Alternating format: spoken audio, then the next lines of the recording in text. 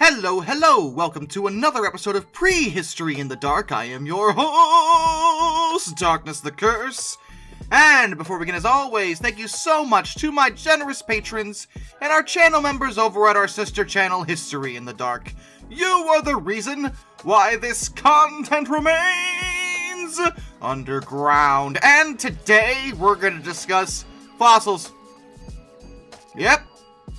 I know there's only a handful of you that follow me over here. Our subscriber count isn't exactly high, especially when compared to History in the Dark, but I have a few of you that continue to want this kind of content, and you guys mentioned last week that you wanted me to discuss all the different kinds of fossils. As I alluded to then, fossil is actually kind of a vague term, and, you know, there's a lot to go over. So I figured why not give a brief, overly simplified explanation on what fossils are and how they form. This is not a story, just an explanation of fossils.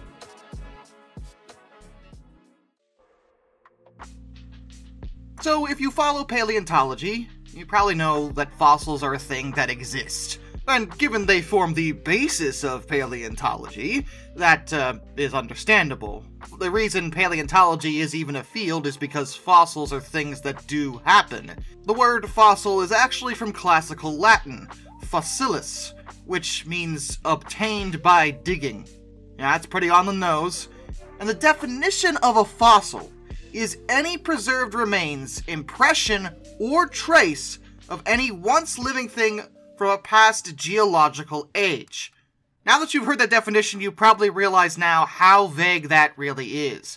But because fossils do exist, we are able to get brief windows into past life on this planet. But you need to understand, seriously, how unusual it is for something to fossilize. Because some people assume that a process like mummification is a form of fossilization. It ain't. They are not the same thing at all.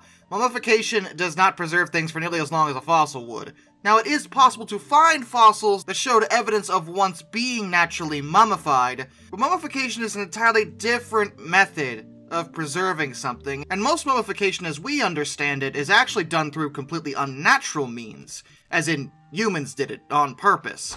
It does happen naturally on occasion, but it's pretty rare. But then again, so are fossils. To emphasize how rare fossils are, consider this. Tyrannosaurus rex is one of the most consistently and well-studied dinosaurs ever. It's one of the most famous, and pretty much everybody, even non-dinosaur fans, knows what a T-Rex is. At least the general idea. A big hunkin' chungus that's gonna eat ya. Now, so far, we have discovered about 32 adult T-Rex specimens. That sounds like a pretty high amount of fossils, especially for such a large creature, and yeah, that's actually pretty good by fossil standards, that the T-Rex existed as a species for an exceedingly long amount of time, like a little less than 15 million years. Then consider how many generations of tyrannosaurs would have existed. Researchers have actually estimated this, and they concluded that over that time, 2.5 billion individual T-Rex would have been born and existed on this planet. Out of 2.5 billion, only 32 have ever been discovered as fossils. Now, it's true, there might be a few more still in the ground somewhere that we just haven't found. That's possible, but even so, the difference in the amount of T-Rexes and the amount of fossilized remains of T-Rexes is multiple orders of magnitude. It isn't even close. And that's the case with everything. Fossils only form under very, very, very specific situations. And if those situations don't happen to any of the remains at any point, they will, in fact, disappear entirely, turn to dust. And you must consider that part of the reason we know so much about something like a tyrannosaur is that they were an insanely successful species, as were pretty much any species we found fossils of.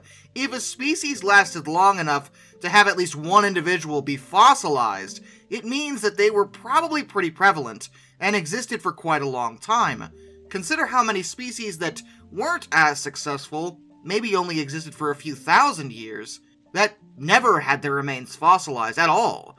There are probably billions of species over the course of Earth's history that we don't know about and will never know about. We may never know they ever existed because they simply didn't exist long enough for their remains to be left behind for us to locate.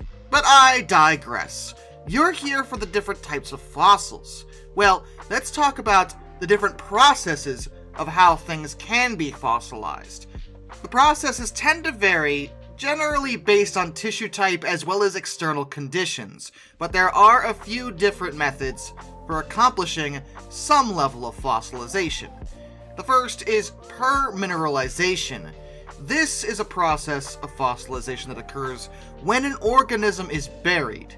The empty spaces within that creature that would normally be filled with liquid or gas while they were alive become filled with mineral-rich groundwater. The minerals precipitate from the groundwater and occupy the empty space. This process can occur in very small spaces too, like within the cell wall of a plant cell. Small-scale permineralization can produce very, very, very detailed fossils that are excellent for study. But for this to actually occur at all, the organism has to be covered by sediment very soon after it died. Otherwise, the remains are easily destroyed very quickly by scavengers or just flat-out decomposition. The degree to which the remains are decayed when covered determines the later details of the fossil. That's the reason why some fossils only contain skeletal remains or teeth, because those parts of the animal last much longer than the soft tissue does. Permineralization is actually generally what people think of when they think of a fossil, because generally when you hear the word fossil you think of dinosaur bones. And yes, most of the dinosaur bones that we find are permineralized, as are things like petrified wood. But there are other methods for fossilization, such as casts and molds. Now, you hear that, and you probably say, wait, don't paleontologists do that to some bones because they're too fragile to display otherwise?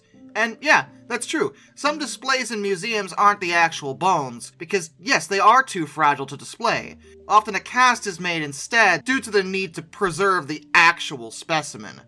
But this can happen naturally too. In some cases, the original remains of the organism are completely destroyed, but they leave behind a shaped hole in the rock that's referred to as an external mold.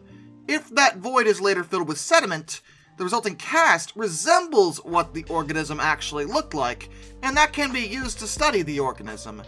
An endocast, or internal mold, is also possible, and that's the result of sediments filling an organism's interior. If they harden, we can get a sense of what the inside of the organism looked like, but it's a little more rare. Then there's authigenic mineralization. That's a special form of cast and mold formation. What happens is, if the chemistry is right, and by right I mean extremely specific, the organism, or a fragment of it, can act as a nucleus for the precipitation of minerals such as siderite, resulting in a nodule forming around it. If that happens rapidly, before any significant decay occurs, very fine three-dimensional morphological detail can be preserved. Then there's replacement and recrystallization. This occurs when the shell, bone, or other tissue is replaced entirely with another mineral. In some cases, mineral replacement of the original shell occurs so gradually over time, and at such fine scales, that microstructural features are preserved despite the fact that the original material is effectively gone. It's not even there, but is replaced so slowly and specifically that it really might as well be.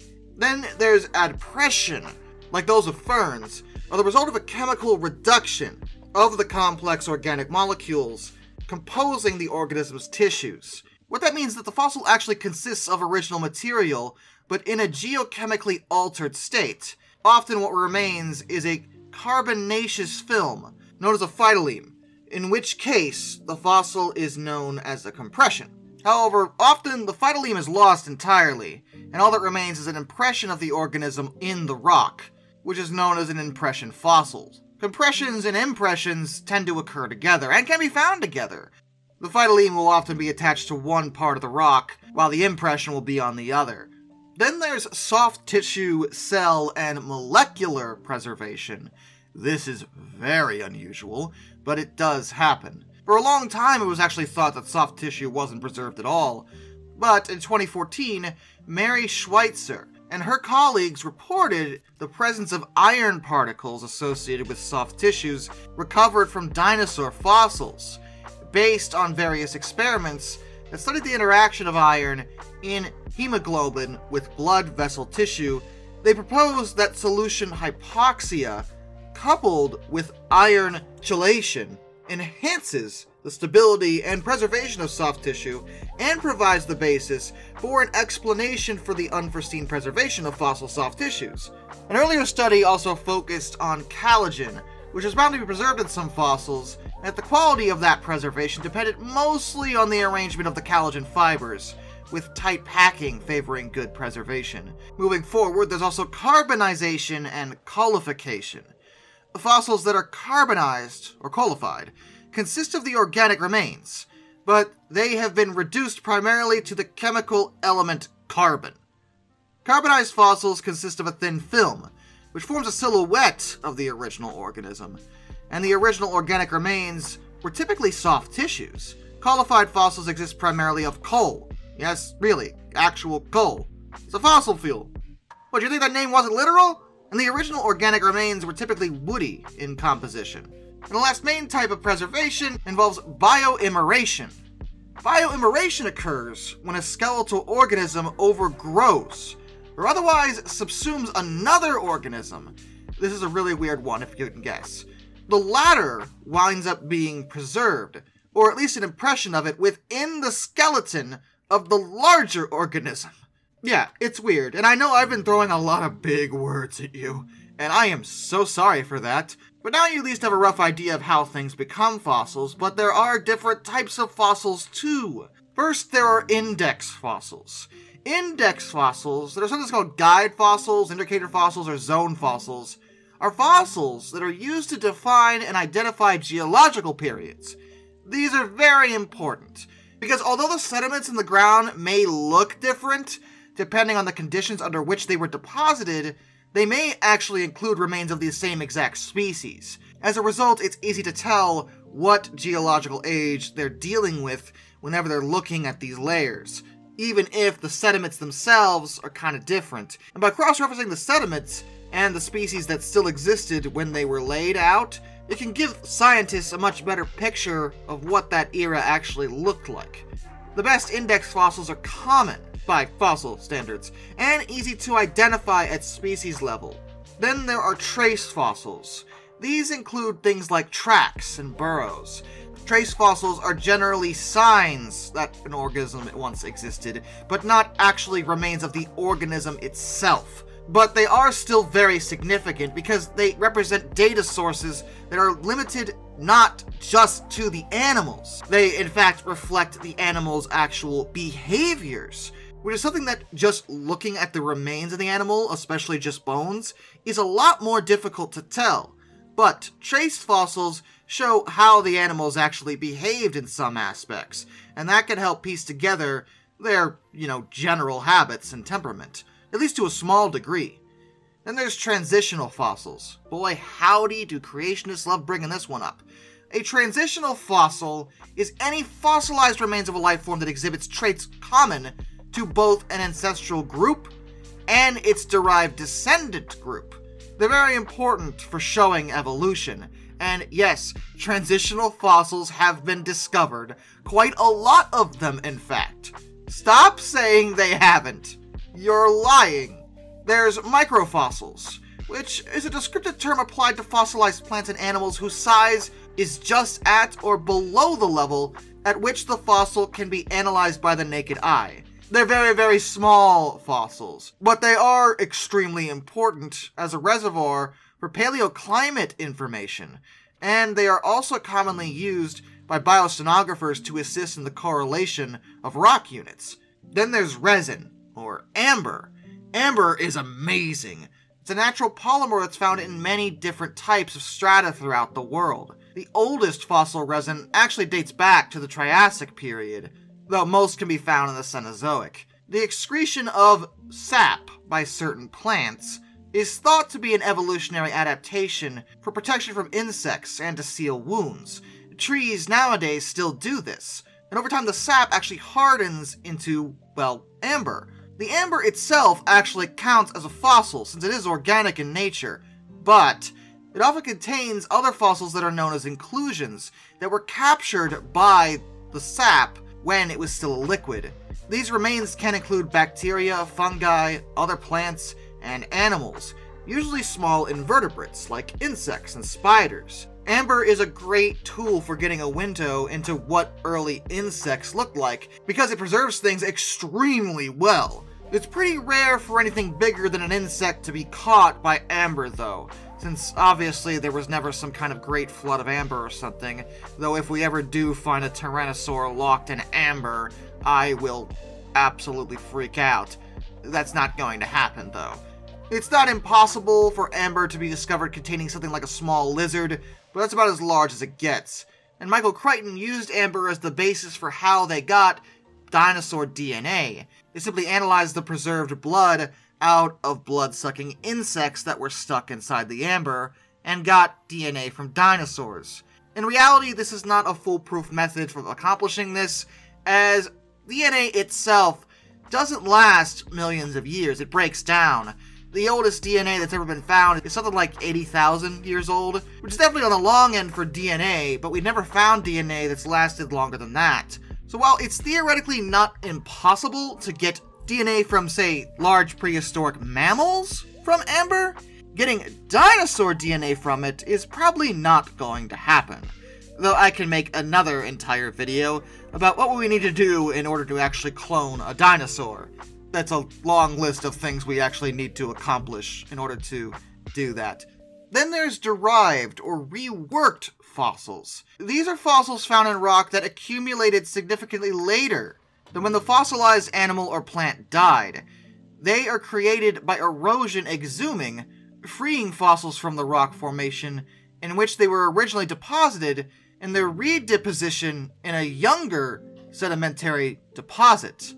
They are very, very confusing fossils for paleontologists, and it's important to know when these exist. Then there's just wood.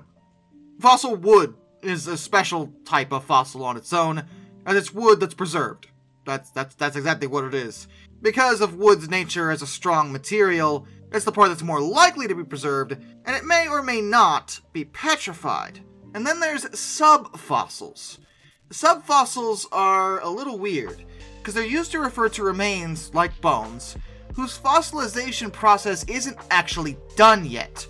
Either because the animal itself died too recently, which, by the way, fossilization takes at least 10,000 years to accomplish, so anything within that time frame usually won't be a full fossil, or because the conditions in which the remains were buried were not optimal for fossilization. Subfossils are often found in caves, and like I said, within the last 10,000 years, if you find remains from any animal during that time, they probably aren't a full fossil at that point, as the process just couldn't be finished. But at the same time, their remains are still there to look at, so they're still useful to paleontologists. And there's also, finally, chemical fossils. Chemical fossils, or just chemofossils, are chemicals that are found in rocks and fossil fuels that provide an organic signature of ancient life. Molecular fossils and isotope ratios represent two types of chemical fossils. The oldest trace of life on Earth are fossils of this type, since back then all life was single-celled. But we can look at chemical fossils to see that there were life forms on this planet as early as 4.1 billion years ago. There was a lot to unpack with fossils, and I did give you the oversimplified version here. This doesn't even scratch the surface of the complexity of fossils and how remains can be preserved over time. But the point is, they form the quite literal backbone of paleontology as a whole. We can't look at the past without having some evidence that it happened, that things were there, and fossils allow us to see that. So I guess it's a good thing that this process happens at all. However rare it may be, we do find them. And when we do, we get more info about where we come from, and the history of our own planet. Till next time, this is Darkness, and I bid you all a fond farewell.